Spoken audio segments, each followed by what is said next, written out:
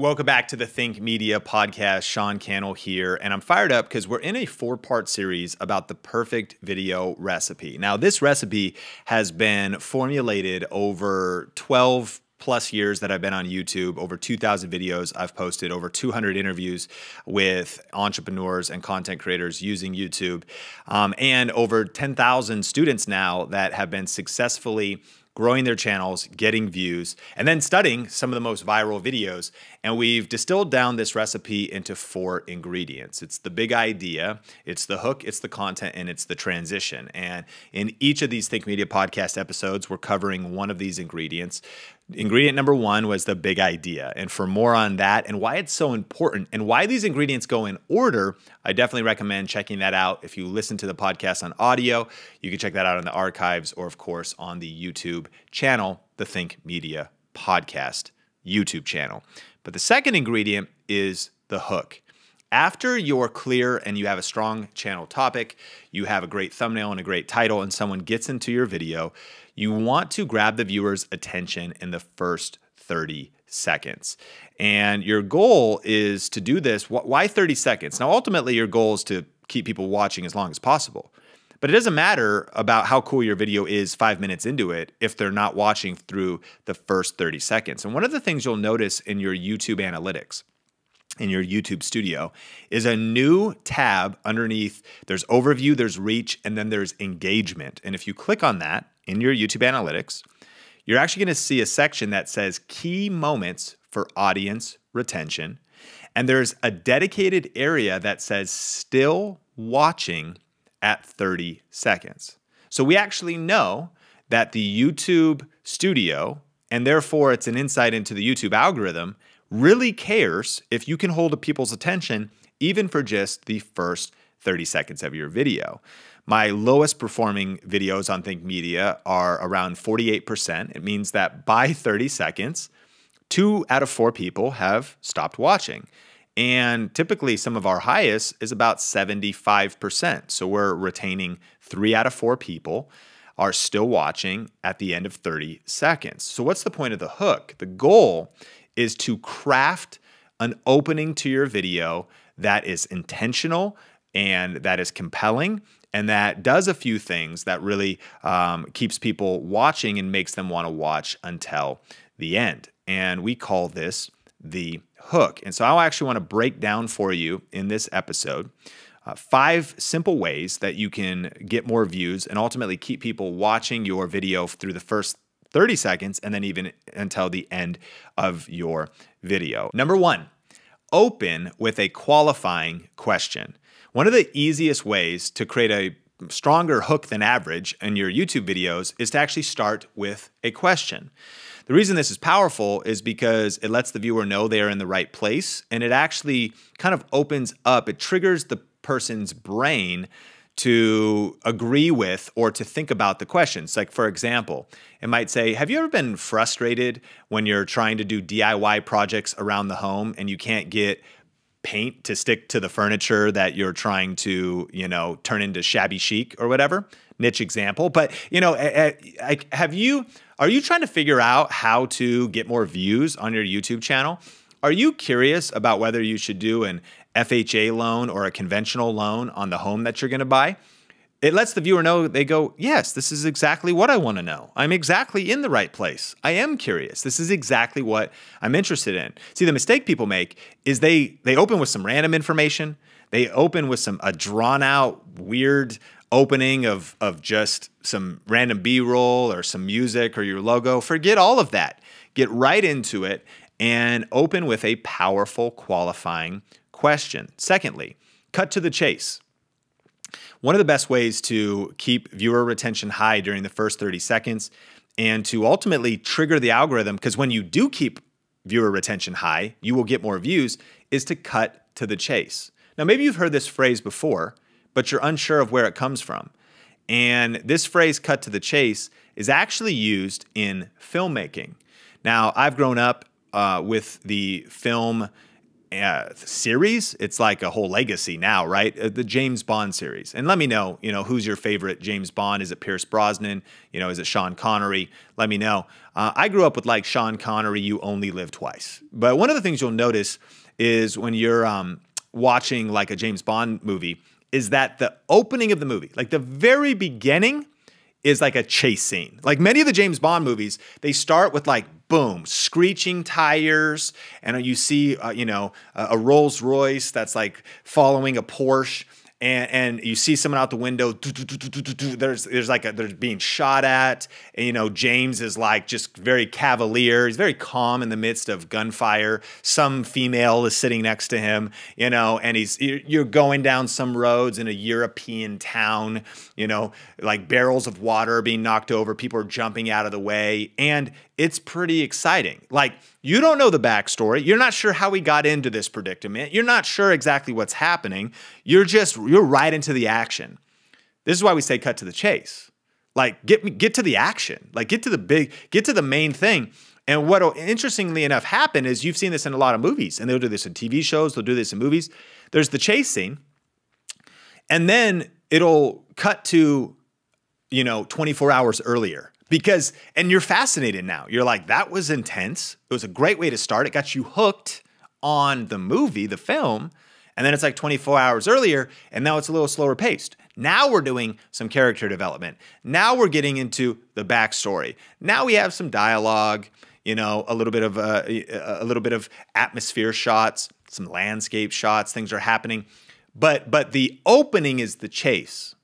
This thinking is a great way for you to power up your hooks when it comes to your YouTube videos. Just get to the point. Trim the fluff. Start with some action. For vlog content creators, this is a lot of times where you'll make a promise in your title and your thumbnail, and maybe the promise is like crazy diving board, crazy water slide that you went to with your kids. And then the opening of the video actually shows, your kids are going down the water slide. That thing is so big. And then it cuts to the beginning of the day. It's the same idea. You cut to the chase. You actually kind of give the payoff to a degree right up front. And maybe it's not the entire payoff. Maybe it's, all the way up to the beginning where it's a chase scene, Mission Impossible, Tom Cruise. And the chase is happening, and all of a sudden, boom, he drives off a cliff. And then it cuts an hour earlier. You're like, what happened? Does he crash? Does he not live? And then it builds up to that moment. That's the way the movie Uncharted started. In the beginning, he's coming out of the back of a plane, and he's like, he's hanging on to these like crazy cargo, and he's being shot at. And then all of a sudden, he breaks loose and he's falling through the sky. Is he gonna make it? What just happened there? Not only did it start with action, but it also makes you want to watch until the end. Now, you might say, Sean, this is ridiculous. This is not the level of production value that my videos are going to have. They're not as interesting as you're describing. My friend, I'm just asking you to think about how you can get right into the action. And the big idea here is spend time crafting your hook. Like, it's that important. Because all the energy you're going to put into the rest of the content is not even going to matter if you can't keep people watching during the first 30 seconds. So number one, open with a qualifying question. Number two, cut to the chase. Number three, give the viewer a reason to watch until the end. Let me break down how you could do this in practice. You might cut to the chase by delivering a stat. And you might say, well, the stat, it's in. Housing transactions are crashing, and prices are on the decline, and Redfin just revealed this, and Blackstone just revealed this. You're actually adding data right up front. And then you say, so you might be wondering, is now a good time to buy a house or not? There's your qualifying question. And so you go, in this video, I'm actually going to be breaking down some new data. You delivered some data, but you're going to break down some new stuff. And at the end of the video, I'm going to be sharing with you my 3-step framework for how I can decide if any real estate deal is a good deal or not. See how powerful that is? That ultimately you can deliver some value right up front, cut to the chase. You can still ask a qualifying question or tee up some questions you're going to answer to pique the viewer's interest and curiosity. And then 3, you can ultimately then give them a reason to watch to the end in the most practical way. It either could be inferred, meaning they should watch to the end because what you're promising is so interesting, or you literally could state it and say, and actually watch this video until the end, because this is what I will deliver to you then. There's something that they ultimately will get. There's a payoff that you're promising, and this is all happening during the hook. Number 4, open a loop and agitate the problem. This is similar to giving a reason to watch until the end, but your goal is to open a loop. And in some cases, this would be you not stating a reason to watch till the end. You simply open a loop. What do I mean? You know, the reason stories work, and the best YouTube videos have storytelling elements woven into them. Even if it's education, even if it seems like it's dry, if you're better at narrative and story and you improve your storytelling skills, you will have more success on YouTube. And storytelling is based on conflict. And without conflict, there's no drama. And drama is ultimately conflict. So what's the problem or the challenge the character is trying to overcome? So again, the conflict might be there's so much drama in the housing market. Here's the data that reveals that. And you pile on that negative data, for example, that's agitating the problem. And you open up a loop. So is it absolutely insane to buy a house right now? Or actually, could it be strategic? Simply, everything I just did there is its own loop, and the problem is agitated. So the question you have to ask is, okay, how can I potentially create some unresolved conflict? Now, have you ever watched a movie and been frustrated because it opened loops that it never closed? Have you ever actually watched a movie that wasn't even that good, but you're just a commitment person like me, right? We have that in common. You're like, I'm just trying to watch to the end because I'm trying to get answers to my questions. I have too many questions and I need to get answers. And then you're super frustrated because the movie ends and you're like, that was horrible. Like, they didn't even answer. There's too many unresolved plot lines. Like, what the heck? But why'd you watch till the end? Open loops and unresolved conflict. And so this is kind of an advanced way of thinking about how you could power up your hook. How could I ultimately create some unresolved conflict? How can I create drama in the opening? And this might sound like extreme, but friend, this is important. And of course you want to do this ethically. It's not like you're creating just drama for drama's sake, or you're not trying to do, you're not forcing weird clickbait, or you're trying to exaggerate. But good storytelling, what I've learned is that some people can tell a story of what just happened to them at the grocery store. Do you know anyone like this? And they're like, yeah, I mean, it was kind of frustrating. They charged me for something they shouldn't have charged me for. And they wouldn't give my money back. And I was holding up the line, but whatever, it's all good. And you talk to somebody else, they can turn any mundane life, scenario into an entertaining narrative of intense drama. That's something to think about when you're powering up your YouTube videos. You're like, you wouldn't believe it. I was at the grocery store line. The eyes of the people behind me, I could feel them burning into my soul. But when I watched the guy charge me for the 6-pack of LaCroix soda water that I didn't even buy, I started to bring it up. But then, you know what I mean? And so to the degree that you create conflict and drama, it could keep people watching longer. And not just watching for the 30 seconds, but your ultimate goal is to keep people until the end of the video. And then finally, number 5, show and tell. The best hooks on YouTube, the best openings on YouTube, the best 30 seconds on YouTube, they don't just tell. What do I mean? They're not just a talking head video, but they show. How do you show? Show could be B-roll. Now in video editing, B-roll is where there's extra clips illustrating what you're talking about. A-roll is you usually talking. So if you happen to be on our YouTube version of this podcast, then you can visually see me right now. And I'm talking, and this is A-roll. Now, B-roll would be if we laid on top of this clip examples of things that I was saying. And it could be kind of illustrative, whereas if it just was somewhat related, if I was talking about the financial system, and I was talking about the economy and money, it could be like just random stock footage about the economy and money. Or if I was talking about something specific, if I was like, my wife and I just started an Airbnb and we just updated the backyard, and it's, we added some concrete and some pavers, and we added a nice little umbrella and some yard furniture. And then instead of me just describing that to you verbally, and that's the A-roll on camera, me talking, the B-roll is the clips that are laid on top of that.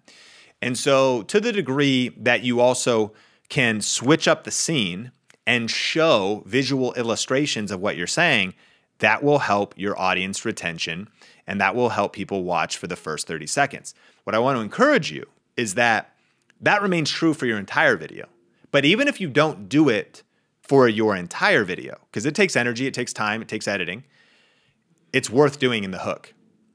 Nothing more important than spending time on the hook. Because again, no one's going to watch the rest of the video unless you sell them on watching the video in the beginning. You are trying to persuade and convince and add reasons that a person should watch until the end, either overtly or more subtly, simply by saying, this is what's coming up. This is why it's going to be cool. This is also one of the open loops we're going to solve. Here's a reason that you should watch until the end. And the person goes, yeah, I'm committed to this video. I want to watch this thing. So the big idea here is you need to craft your hook. You can be a little bit more relaxed. It's best if you're detailed in all of the ingredients of the perfect video recipe. But if your content is a little bit more relaxed, like it's maybe just outlined, but it's not scripted, I think there's a time and place that you should actually script your hook, even word for word, because every word matters. It's 30 seconds is all you got, and you're trying to keep as many people watching during that entire time. So let's recap. The perfect video recipe, the big idea, the hook, and in part 3 and 4, we're going to be talking about the content and then the transition.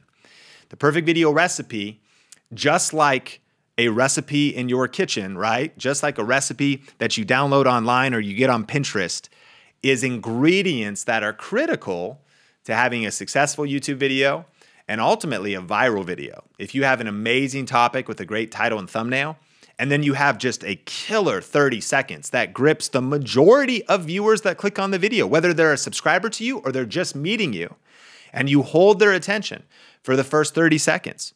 You know, recently at our event, Grow with Video Live, Evan Carmichael discovered a stat that actually your goal is to have 70% of people watching at 1 minute, and you can study that in your analytics.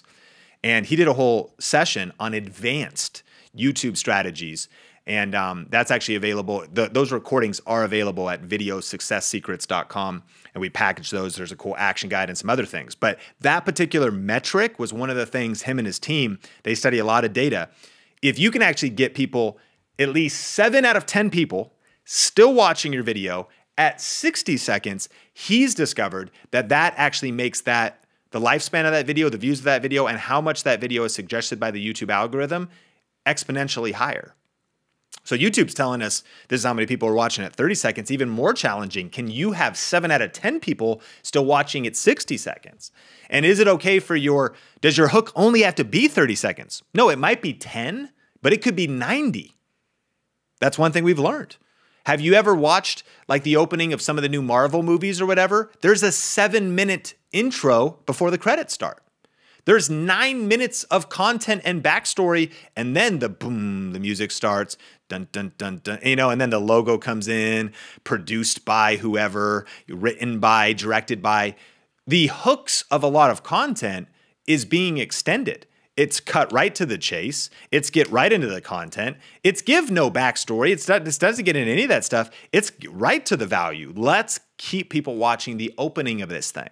This perfect video recipe is real. It's a real strong, big idea. Get people to click title, thumbnail, topic, then real strong opening. And that opening might be 10 seconds, but it might be 90.